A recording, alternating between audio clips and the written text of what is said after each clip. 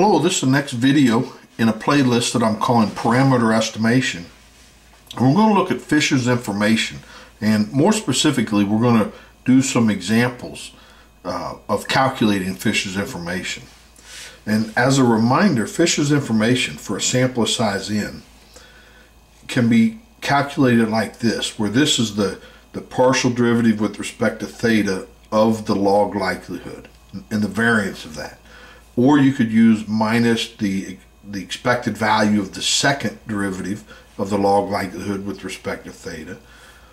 Or, now this is a subtle one, it's the derivative of theta of the log likelihood, and then you square it, and then you take the expected value. And I'm going to pass you off to these two videos where we derive these formulas, and we give a little intuition behind the formulas too in these two formulas. So jumping into the example, first we're going to assume that our data follows a Poisson distribution, and we're going to have a sample of size n. So the joint distribution is this, and I guess technically this should be a given. Then the log likelihood of this is this, and then that comes out front, and that's the log. Oh, and that we take the product rule. So the log of a product's the sum of the logs, and so that's what this little extra piece is. And I do that because this will be constant in regards to lambda and drop out of the formula, and then we have minus this. So now if we take the derivative with respect to lambda of this, we get minus n, we get 1 over lambda times the derivative of lambda, which is 1. That drops out. There's no lambda here, so it drops out. Now the second derivative of this is the derivative of this, so that's constant, so it goes away. And then this one, you get minus the sum of the xi over lambda squared. Now we're going to use two of the formulas. We're going to look at the variance of the derivative of the log likelihood, and so that is this one here. So we plug in this for this, and then take the variance. Now, n is a constant in regards to x, so the variance, constants don't play a part. So really it's the variance of this, and that constant comes out squared, and then it's the variance of the sum of the xi's. Now, it's a random, sample independent of each other, so there's the variance will go just right into the sum of the variances of each of those. There's no covariance. The variance of xi is lambda. We're summing n of them, so you get n lambda. One of those lambdas cancel, and we get n over lambda. Now, to use another formula, let's take the negative expected value of this.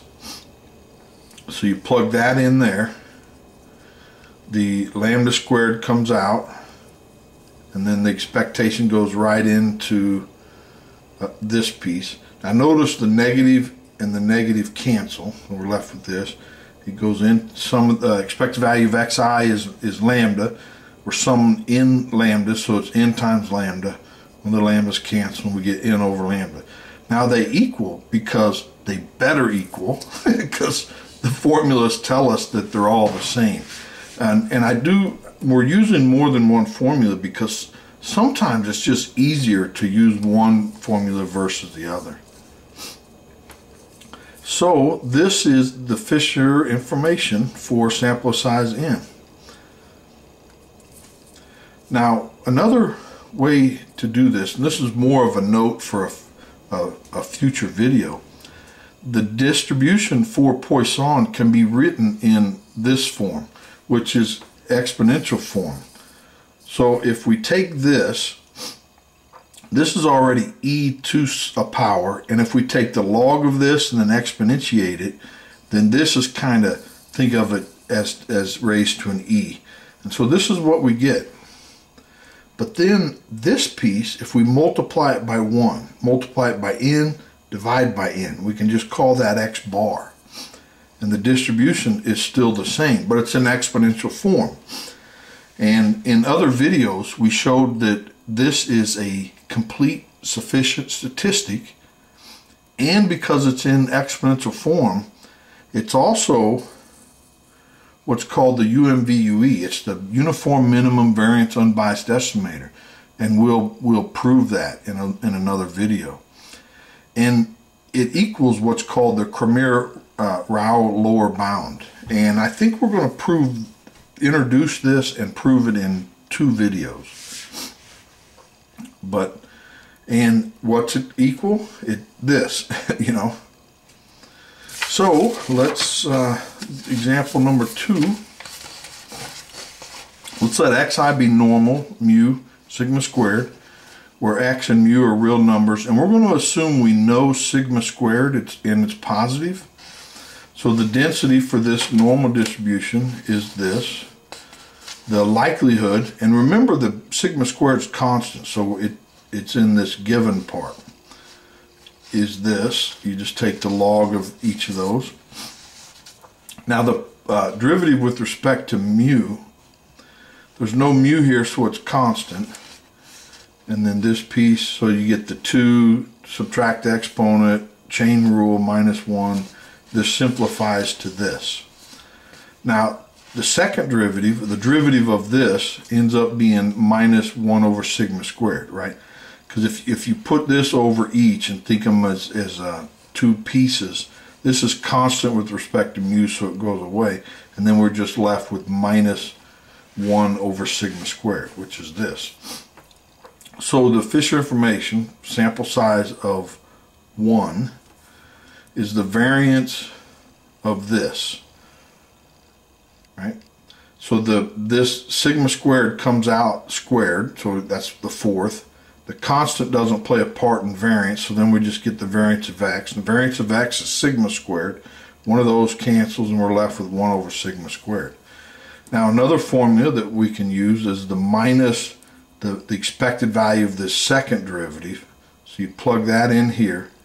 The minuses cancel. This is a constant. There's no x's here. So we just get 1 over sigma squared. And of course, we better get that because the formulas tell us we should.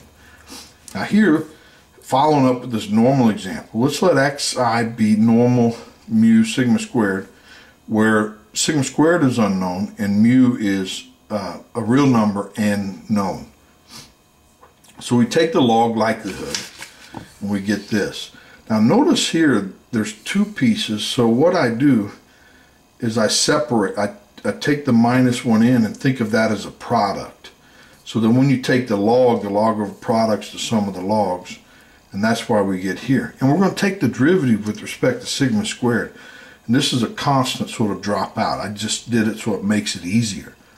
And then we get this piece here. So the derivative with respect to sigma squared, and this is one of those things, when I first saw this, it always bothered me. But you can think of it as, if you replace sigma squared with, say, theta.